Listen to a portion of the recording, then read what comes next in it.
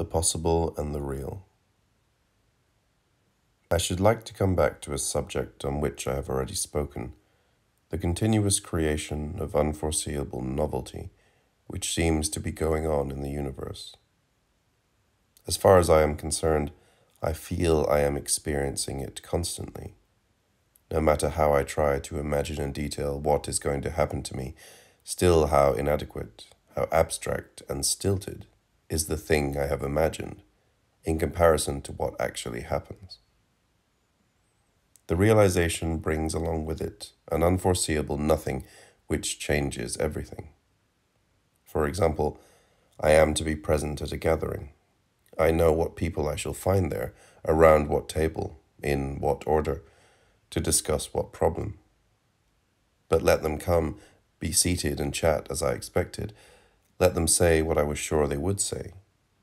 The whole gives me an impression at once novel and unique, as if it were but now designed at one original stroke by the hand of an artist.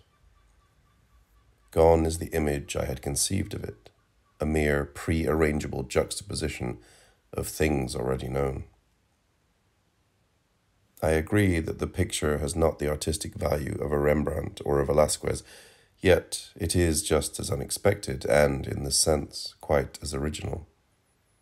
It will be alleged that I did not know the circumstances in detail, that I could not control the persons in question, their gestures, their attitudes, and that if the thing as a whole provided me with something new, it was because they produced additional factors.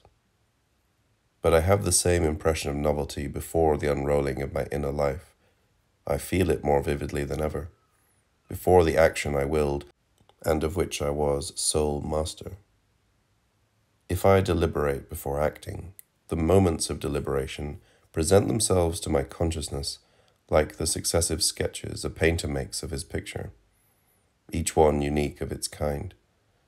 And no matter whether the act itself in its accomplishment realizes something willed and consequently foreseen, it has nonetheless its own particular form in all its originality. Granted, someone will say, there is perhaps something original and unique in a state of soul, but matter is repetition.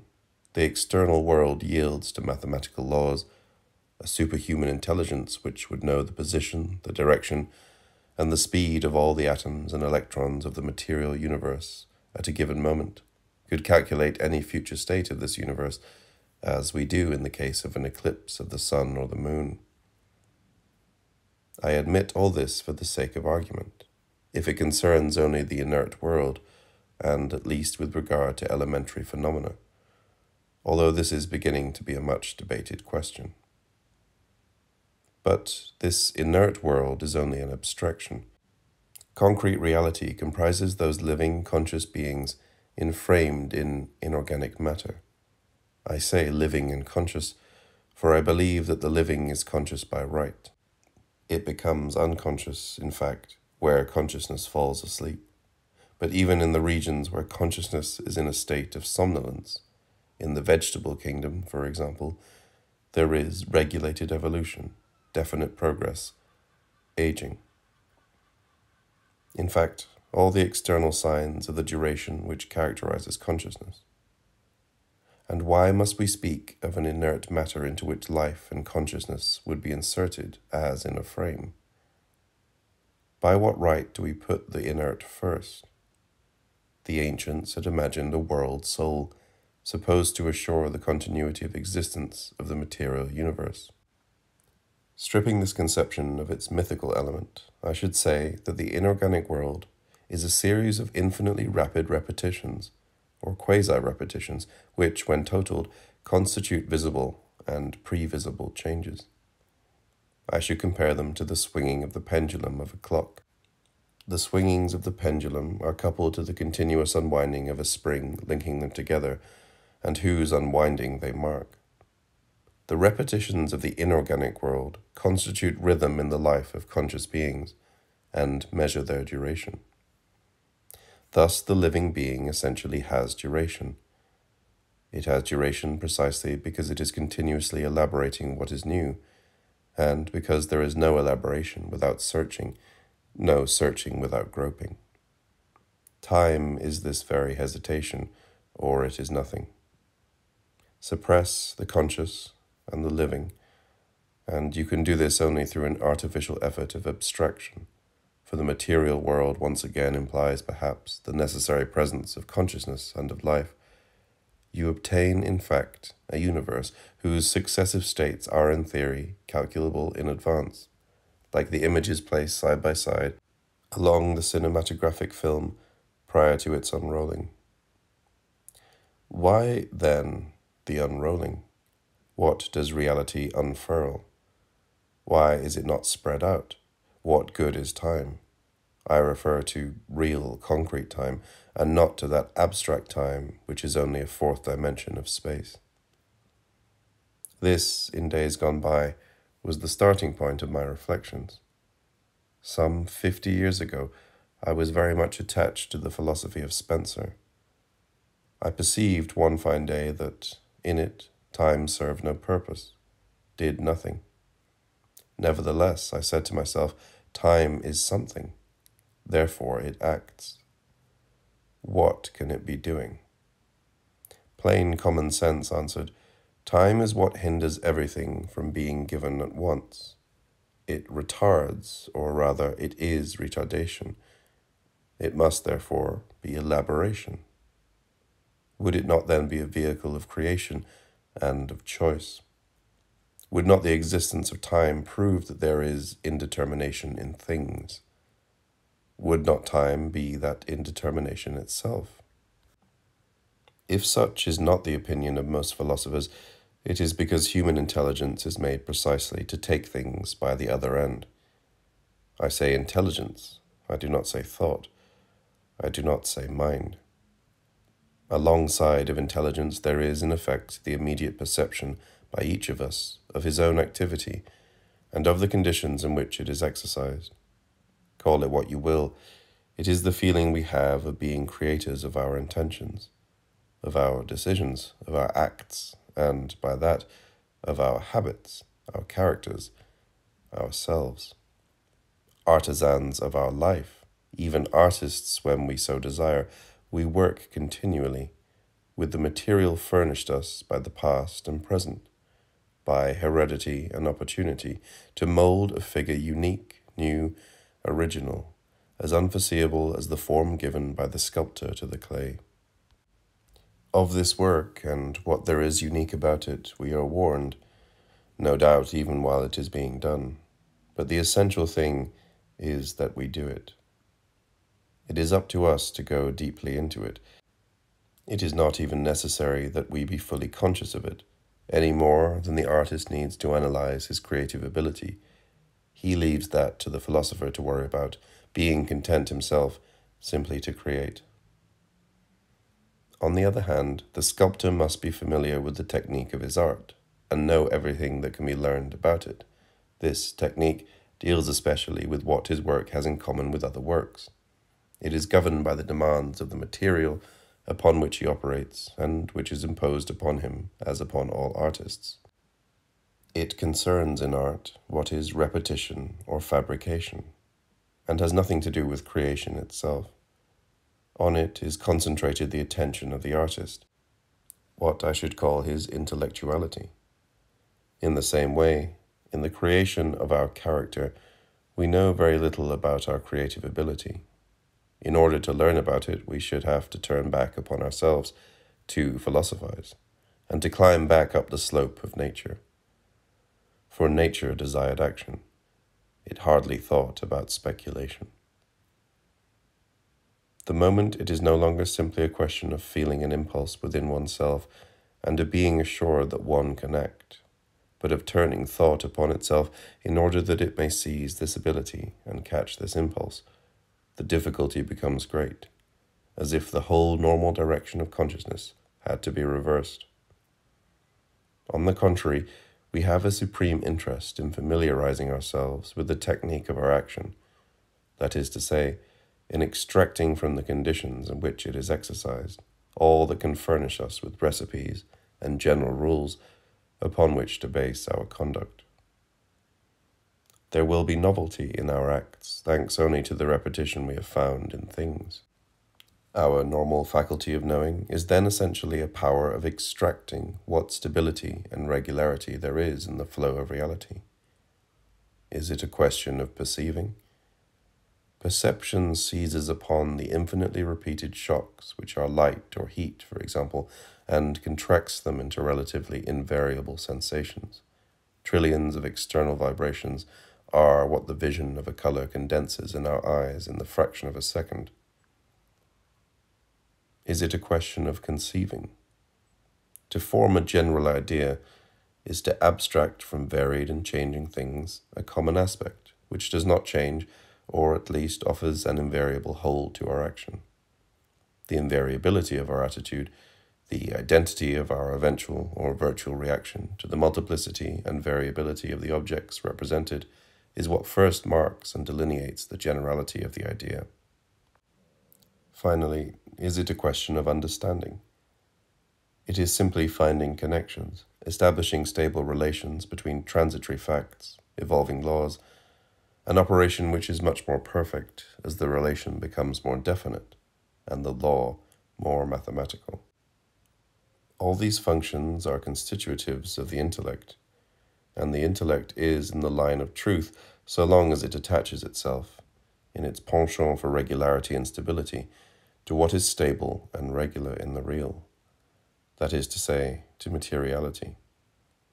In so doing, it touches one of the sides of the absolute, as our consciousness touches another when it grasps within us a perpetual efflorescence of novelty, or when, broadening out, it comes into sympathy with that effort of nature which is constantly renewing. Error begins when the intellect claims to think one of the aspects as it thought the other, directing its powers on something for which it was not intended. I believe that the great metaphysical problems are in general badly stated, that they frequently resolve themselves of their own accord when correctly stated, or else are problems formulated in terms of illusion, which disappear as soon as the terms of the formula are more closely examined. They arise, in fact, from our habit of transposing into fabrication what is creation. Reality is global and undivided growth, progressive invention, duration. It resembles a gradually expanding rubber balloon, assuming at each moment unexpected forms. But our intelligence imagines its origin and evolution as an arrangement and rearrangement of parts which supposedly merely shift from one place to another. In theory, therefore, it should be able to foresee any one state of the whole. By positing a definite number of stable elements, one has predetermined all their possible combinations. That is not all. Reality, as immediately perceived, is fullness constantly swelling out, to which emptiness is unknown. It has extension just as it has duration, but this concrete extent is not the infinite and infinitely divisible space the intellect takes as a place in which to build. Concrete space has been extracted from things. They are not in it. It is space which is in them.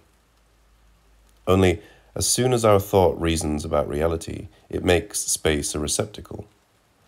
As it has the habit of assembling parts in a relative vacuum, it imagines that reality fills up some absolute kind of vacuum. Now, if the failure to recognize radical novelty is the original cause of those badly stated metaphysical questions, the habit of proceeding from emptiness to fullness is the source of problems which are non-existent. Moreover, it is easy to see that the second mistake is already implied in the first. But I should like first of all to define it more precisely. I say that there are pseudo-problems, and that they are the agonizing problems of metaphysics. I reduce them to two. One gave rise to theories of being, the other to theories of knowledge. The first false problem consists in asking oneself why there is being, why something or someone exists. The nature of what is of little importance. Say that it is matter or mind or both, or that matter and mind are not self-sufficient and manifest a transcendent cause. In any case, When existences and causes are brought into consideration, and the causes of these causes, one feels as if pressed into a race. If one calls a halt, it is to avoid dizziness. But just the same, one sees, or thinks one sees, that the difficulty still exists, that the problem is still there and will never be solved. It will never, in fact, be solved, but it should never have been raised. It arises only if one posits a nothingness, which supposedly precedes being. One says, there could be nothing, and then is astonished that there should be something, or someone. But analyze that sentence, there could be nothing. You will see you are dealing with words, not at all with ideas, and that nothing here has no meaning. Nothing is a term in ordinary language, which can only have meaning in the sphere proper to man, of action and fabrication. Nothing designates the absence of what we are seeking, we desire, expect. Let us suppose that absolute emptiness was known to our experience. It would be limited, have contours, and would therefore be something. But in reality there is no vacuum. We perceive and can conceive only occupied space. One thing disappears only because another replaces it. Suppression thus means substitution. We say suppression, however, when we envisage, in the case of a substitution, only one of its two halves, or rather the one of its two sides which interests us. In this way, we indicate a desire to turn our attention to the object which is gone, and away from the one replacing it. We say then that there is nothing more, meaning by that what exists does not interest us, that we are interested in what is no longer there, or in what might have been there. The idea of absence, or of nothingness, or of nothing, is therefore inseparably bound to that of suppression, real or eventual. And the idea of suppression is itself only an aspect of the idea of substitution. There are those ways of thinking we use in practical life. It is particularly essential to our industry that our thought should be able to lag behind reality and remain attached, when need be, to what was or to what might be, instead of being absorbed by what is. But when we go from the domain of fabrication to that of creation, when we ask ourselves why there is being, why something or someone, why the world or God exists, and why not nothingness, when, in short, we set ourselves the most agonizing of metaphysical problems, we virtually accept an absurdity. For if all suppression is a substitution, if the idea of a suppression is only the truncated idea of a substitution, then to speak of a suppression of everything is to posit a substitution which would not be one, that is, to be self-contradictory. Either the idea of a suppression of everything has just about as much existence as that of a round square, the existence of a sound, flatus vocis, or else, if it does represent something, it translates a movement of the intellect from one object to another, preferring the one it has just left to the object it finds before it, and designates by absence of the first the presence of the second. We have posited the whole, then made each of its parts disappear one by one, without consenting to see what replaced it. It is therefore the totality of presences, simply arranged in a new order, that one has in mind in attempting to total up the absences. In other words, this so-called representation of absolute emptiness is, in reality, that of universal fullness, in a mind which leaps indefinitely from part to part, with the fixed resolution never to consider anything but the emptiness of its dissatisfaction, instead of the fullness of things. All of which amounts to saying that the idea of nothing, when it is not that of a simple word, implies as much matter as the idea of all, with, in addition, an operation of thought. I should say as much of the idea of disorder. Why is the universe well ordered? How is rule imposed upon what is without rule, and form upon matter? How is it that our thought recognizes itself in things?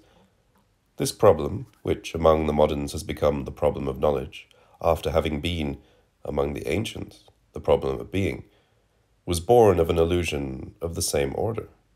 It disappears if one considers that the idea of disorder has a definite meaning in the domain of human industry, or, as we say, of fabrication, but not in that of creation. Disorder is simply the order we are not looking for. You cannot suppress one order even by thought, without causing another to spring up. If there is not finality or will, it is because there is mechanism. If the mechanism gives way, so much the gain for will, caprice, finality. But when you expect one of these two orders, and you find the other, you say there is disorder, formulating what is in terms of what might or should be, and objectifying your regret. All disorder thus includes two things. Outside us, one order. Within us, the representation of a different order, which alone interests us. Suppression, therefore, again signifies substitution. And the idea of a suppression of all order, that is to say, an idea of an absolute disorder, then contains a veritable contradiction, because it consists in leaving only a single aspect to the operation which, by hypothesis, embraced two. Either the idea of an absolute disorder represents no more than a combination of sounds, flatus vocis, or else, if it corresponds to something, it translates a movement of the mind which leaps from mechanism to finality, from finality to mechanism, and which, in order to mark the spot where it is, prefers each time to indicate the point where it is not. Therefore, in wishing to suppress order, you find yourself with two or more orders. This is tantamount to saying that the conception of an order which is superadded to an absence of order implies an absurdity, and that the problem disappears. The two illusions I have just mentioned are in reality only one. They consist in believing that there is less in the idea of the empty than in the idea of the full, less in the concept of disorder than in that of order.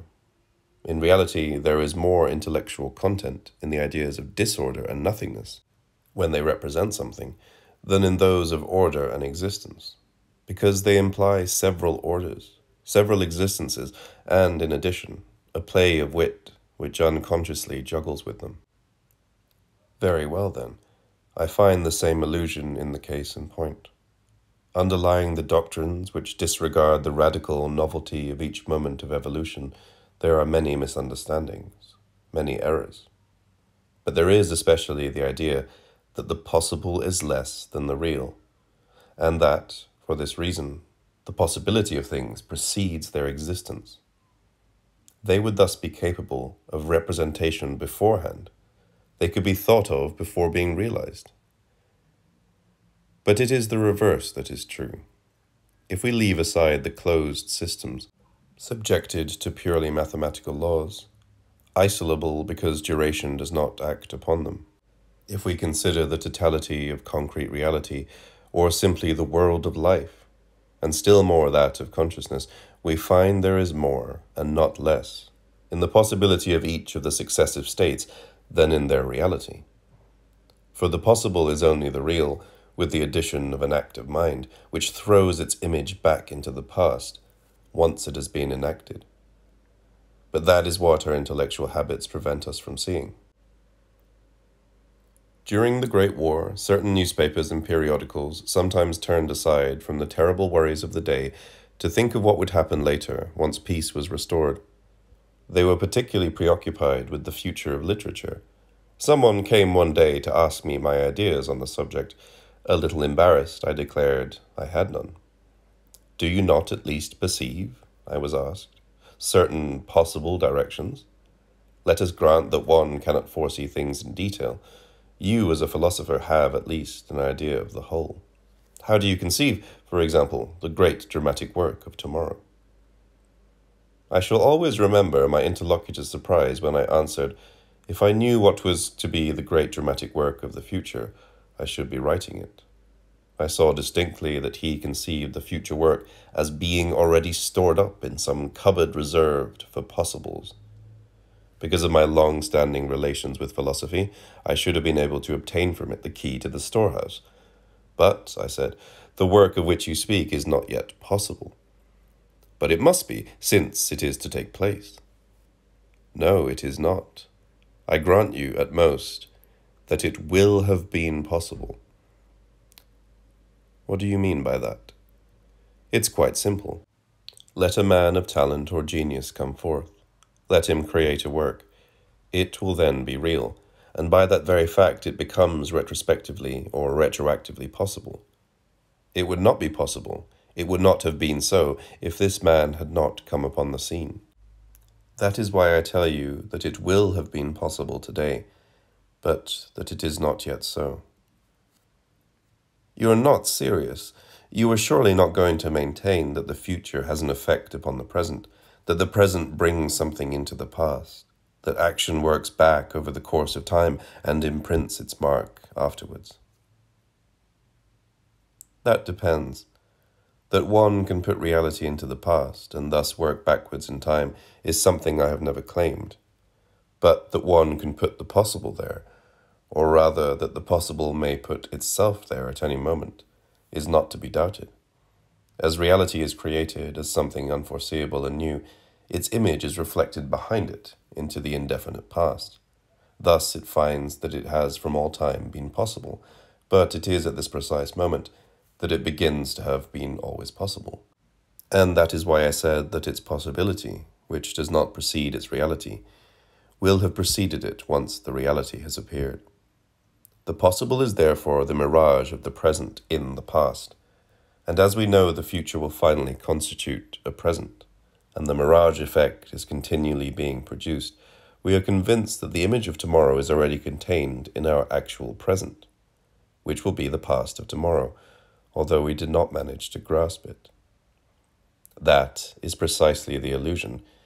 It is as though one were to fancy, in seeing his reflection in the mirror in front of him, that he could have touched it had he stayed behind it. Thus, in judging that the possible does not presuppose the real, one admits that the realization adds something to the simple possibility. The possibility would have been there from all time, a phantom awaiting its hour. It would therefore have become reality by the addition of something, by the transfusion of blood or life. One does not see that the contrary is the case, that the possible implies the corresponding reality, with, moreover, something added, since the possible is the combined effect of reality once it has appeared, and of a condition which throws it back in time. The idea immanent in most philosophies, and natural to the human mind, of possibles which would be realized by an acquisition of existence, is therefore pure illusion. One might as well claim that the man in flesh and blood comes from the materialization of his image seen in the mirror, because in that real man is everything found in this virtual image, with, in addition, the solidity which makes it possible to touch it. But the truth is that more is needed here to obtain the virtual than is necessary for the real, more for the image of the man than for the man himself. For the image of the man will not be portrayed if the man is not first produced. And in addition, one has to have the mirror. That is what my interlocutor was forgetting as he questioned me on the theatre of tomorrow. Perhaps, too, he was unconsciously playing on the meaning of the word possible. Hamlet was doubtless possible before being realized, if that means that there was no insurmountable obstacle to its realization. In this particular sense, one calls possible what is not impossible, and it stands to reason that this non-impossibility of a thing is the condition of its realization. But the possible thus understood is in no degree virtual, something ideally pre-existent. If you close the gate, you know no one will cross the road. It does not follow that you can predict who will cross when you open it. Nevertheless, from the quite negative sense of the term impossible, you pass surreptitiously, unconsciously, to the positive sense. Possibility signified absence of hindrance a few minutes ago. Now you make of it a pre-existence under the form of an idea, which is quite another thing. In the first meaning of the word, it was a truism to say that the possibility of a thing precedes its reality. By that you meant simply that obstacles, having been surmounted, were surmountable. But in the second meaning, it is an absurdity, for it is clear that a mind in which the Hamlet of Shakespeare had taken shape in the form of possible would by that fact have created its reality. It would thus have been, by definition, Shakespeare himself. In vain do you imagine at first that this mind could have appeared before Shakespeare. It is because you are not thinking then of all the details in the play. As you complete them, the predecessor of Shakespeare finds himself thinking all that Shakespeare will think, feeling all he will feel, knowing all he will know, perceiving therefore all he will perceive, and consequently occupying the same point in space and time, having the same body and the same soul. It is Shakespeare himself. But I am putting too much stress on what is self-evident. We are forced to these considerations in discussing a work of art. I believe, in the end, we shall consider it evident that the artist, in executing his work, is creating the possible as well as the real. Whence comes it, then, that one might hesitate to say the same thing for nature? Is not the world a work of art incomparably richer than that of the greatest artist? And is there not as much absurdity, if not more, in supposing, in the work of nature, that the future is outlined in advance, that possibility existed before reality? Once more, let me say I am perfectly willing to admit that the future states of a closed system of material points are calculable and hence visible in its present state. But, and I repeat, this system is extricated or abstracted from a whole which, in addition to inert and unorganized matter, comprises organization. Take the concrete and complete world, with the life and consciousness it encloses. Consider nature in its entirety, nature the generator of new species as novel and original in form as the design of any artist. In these species concentrate upon individuals, plants or animals, each of which has its own character. I was going to say its personality, for one blade of grass does not resemble another blade of grass, any more than a Raphael resembles a Rembrandt. Lift your attention above and beyond individual man to societies which disclose actions and situations comparable to those of any drama. How can one still speak of possibles which would precede their own realization? How can we fail to see that if the event can always be explained afterwards by an arbitrary choice of antecedent events, a completely different event could have been equally well explained, in the same circumstances, by another choice of antecedent?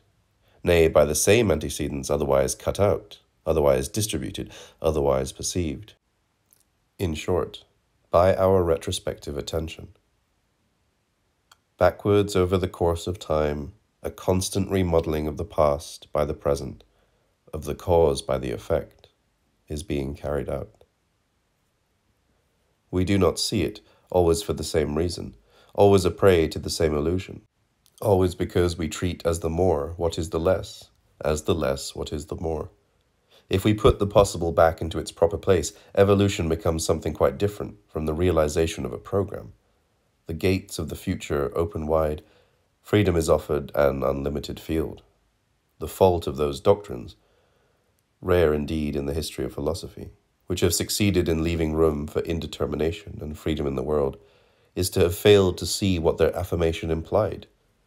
When they spoke of indetermination, of freedom, they meant by indetermination a competition between possibles, by freedom a choice between possibles, as if possibility was not created by freedom itself, as if any other hypothesis, by affirming an ideal pre-existence of the possible to the real, did not reduce the new to a mere rearrangement of former elements, as if it were not thus to be led sooner or later to regard that rearrangement as calculable and foreseeable. By accepting the premise of the contrary theory, one was not letting the enemy in. We must resign ourselves to the inevitable. It is the real which makes itself possible, and not the possible which becomes real. But the truth is that philosophy has never frankly admitted this continuous creation of unforeseeable novelty.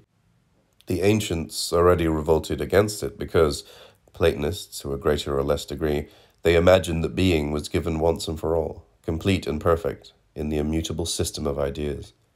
The world which unfolds before our eyes could therefore add nothing to it. It was, on the contrary, only diminution or degradation. Its successive states measured, as it were, the increasing or decreasing distance between what is, a shadow projected in time, and what ought to be, idea set in eternity. They would outline the variations of a deficiency, the changing form of a void. It was time which, according to them, spoiled everything. The moderns, it is true, take a quite different point of view. They no longer treat time as an intruder, a disturber of eternity, but they would very much like to reduce it to a simple appearance. The temporal is, then, only the confused form of the rational. What we perceive as being a succession of states is conceived by our intellect, once the fog has settled, as a system of relations. The real becomes once more the eternal, with this single difference, that it is the eternity of the laws in which the phenomena are resolved, instead of being the eternity of the ideas which serve them as models. But in any case, we are dealing with theories. Let us stick to the facts. Time is immediately given. That is sufficient for us, and until its inexistence or perversity is proved to us, we shall merely register that there is effectively a flow of unforeseeable novelty. Philosophy stands to gain in finding some absolute in the moving world of phenomena, but we shall gain also in our feeling of greater joy and strength. Greater joy because the reality invented before our eyes will give each one of us, unceasingly, certain of the satisfactions which art, at rare intervals, procures for the privileged. It will reveal to us, beyond the fixity and monotony which our senses, hypnotized by our constant needs, at first perceived in it, ever-recurring novelty, the moving originality of things. But above all, we shall have greater strength, for we shall feel we are participating, creators of ourselves, in the great work of creation which is the origin of all things, and which goes on before our eyes. By getting hold of itself, our faculty for acting will become intensified. Humbled heretofore in an attitude of obedience, slaves of certain vaguely felt natural necessities, we shall once more stand erect, masters associated with a greater master. To such a conclusion will our study bring us. In this speculation on the relation between the possible and the real, let us guard against seeing a simple game. It can be a preparation for the art of living.